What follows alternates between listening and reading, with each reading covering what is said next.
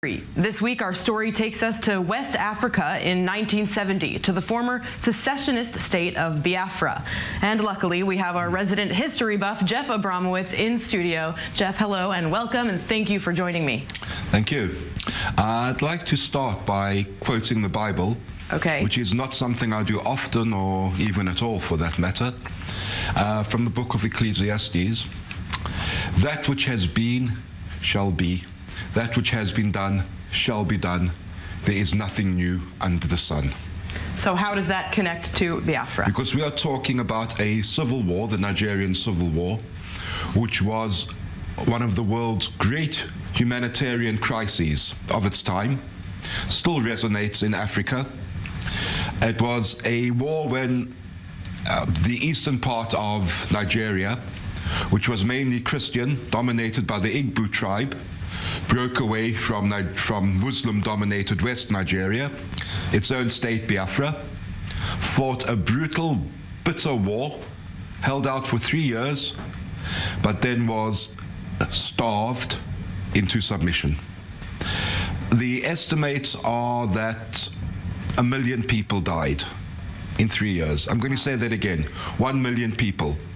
At one stage, they were estimating 3,000 to 5,000 people a day. I just want to draw our viewers' attention to the photos on the screen of these poor, starving children. This is the thing. Nobody paid much attention to the war. Right. It was just Africans fighting each other, which, at the risk of being labeled a racist, was what the West was used to seeing throughout the 1960s. But then photographers got into Biafra and took these photographs and brought, especially a man called Donald McCullen, but not only here. They brought back photographs of the starving, of the dying, and the conscience of the world was outraged. Now, Nigeria put a blockade on Biafra, total blockade. They were helped by Russia and a Western state I won't mention, but I will say that the British cabinet papers of the time make very interesting reading. No medicine or food could get into Biafra. People starved. There were relief flights coming in, but not enough to keep them alive. There were missionaries in Biafra who did amazing work. I think it was the Irish Holy Ghost Order. If I get the name wrong, I apologize. I'm not that clued up on Irish Catholic orders. That's all right. But they did amazing work.